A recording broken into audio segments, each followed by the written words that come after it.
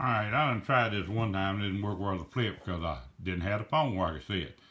I am not able to aim a phone where the hell was a nothing.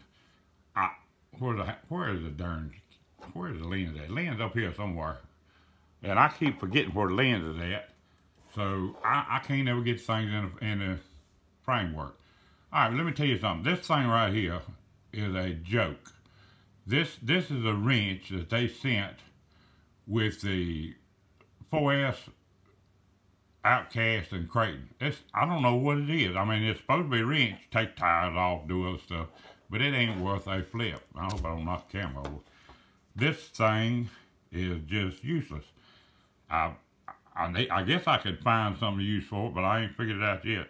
And this, I think that was supposed to take the tires off, I mean the wheels off.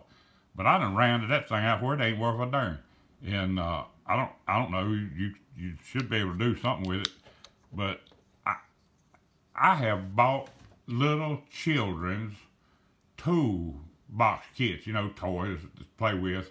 Think they want to be mechanic kids. I want some tools, so you give them some tools. And give it to them for a Christmas or a birthday present, or just because you like a little song gun. And it got better damn tools in it than this has. This thing is just a joke. The $400 for a vehicle, and I'm an old man, so that sounds pretty excessive. I paid less than that for my first car, my first real car, but that's the way things go nowadays. And they go and throw something in like this. This thing is just no good whatsoever. I was cleaning up some space for my new computer, and it's got a Hemi in it. I know y'all don't believe that, but it has. And I found this thing. That's upside down. Y'all can't read that upside down. I found it. Oh, I forget. That's a darn thing over yonder. This is a Castle Creations 10 amp peak BEC. It says it's 4.8 volt to 9 volts out. And they still make these things. I looked them up on the internet, and Castle still makes this thing. Must be a good one. And I thought it was on my E-Savage, but evidently it ain't on there now. It wasn't on there when I found it. So I don't know why that thing's on, you know, laying around here. But it's good. I may find some use for it. Let me lay it down. No, don't lay it over there. Don't lay it over there. Might mess that thing up. Get laid too close to that darn wrench. I don't want to do that. And let's get this out of the way for a second here. And I found an ammo end-runner brushless motor. Well, I don't know what an end-runner is, but it's an Electrify GPM G5320. I'll have to look it up and see if they still make it. It's a 3656 2600 kilovolt. It's hard for a man to say, they ain't got no teeth. And it's got all kinds of stuff on the back here. If y'all want to read it, I don't know whether you can or not. I can't have see it. The light's glaring on it to me. But y'all may be able to see it better than I can. But this is the motor that I got in my E-Savage. And it just ripped the darn shafts out of it. Them little plastic shafts was made for them little Titan 540 motors. And they do pretty good if you don't do nothing but the stock motors. But this thing right here will rip the shaft plumb out of an E-Savage. Let me get that thing away from here. That thing right there mess up this motor. That thing will rip the shafts out of E-Savage, and that's one of the reasons that I quit playing with it. I bought me one. A buddy of mine bought him one, and he just couldn't handle it.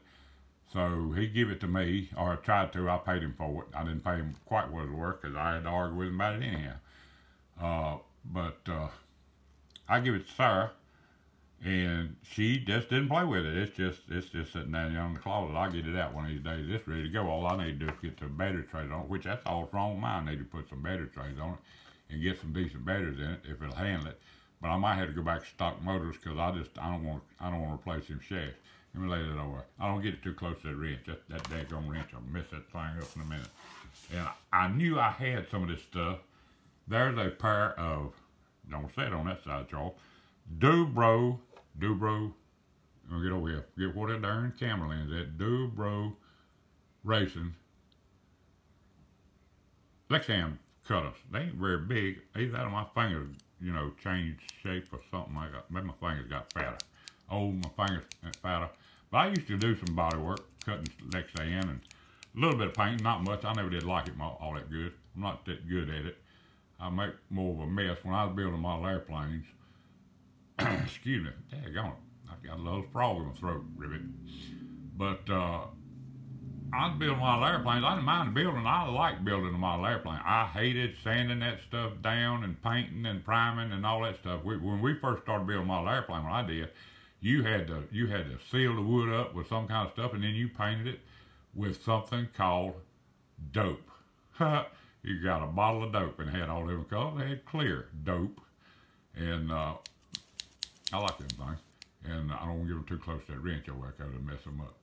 And we done that, and I was never no good at it. And then it come out with monocoat. Monocoat was a great thing, but you still had to sand it down and get it sealed and everything, because if you put monocoat on over something that looked like crap, it would look like crap too. And I had the little iron and all that stuff, you know, and your heat gun, you shrink the monocoat with. That's pretty good stuff. They ought to be able to do that to these cars. I might could do a monocoat job on these cars and make a pretty good body. I've seen Kevin Talbot try to wrap one. I think it was him trying to wrap one. He didn't do a damn bit better than I would have. All right, that's enough about these things. Let me let it. Don't get them over there close to that, Charles. I'll mess them up now. That ain't no count. Now, let me see what this is. Oh yeah, I found this is Dubro too. Dubro says right there on it. Dubro. Get over here, Charles. Over here is the lens. You got to remember that shit. Excuse me, that stuff. I ain't gonna cut that out either. This says Dubro, and I have cut a few body holes with it, reamed them out, and that thing's still pretty sharp. It will cut you in a heartbeat, and you gotta be careful playing with these things. So I just thought I'd let y'all know that I'm still playing around and I'm finding things. I ain't getting no racing done. I ain't getting no car playing done because I ain't got nobody to video me, and evidently I ain't got sense enough to video myself. So I'm gonna have to wait till I find somebody else and do that. And Sarah tries, but she just missed me altogether today. I just can't figure out where them videos went, but they out there somewhere. Y'all might see them when they go by, and grab one of them and put them on the internet for me if you do. I'm going to put this back in here, because I don't want to get it over there close to that. It'll mess it up and make it dull. It won't work no more. And hang on, I hung up there. And then I put these back in there like this. And that ain't good. I'm going to get me a different holder for that. I'm going to lay all that over there.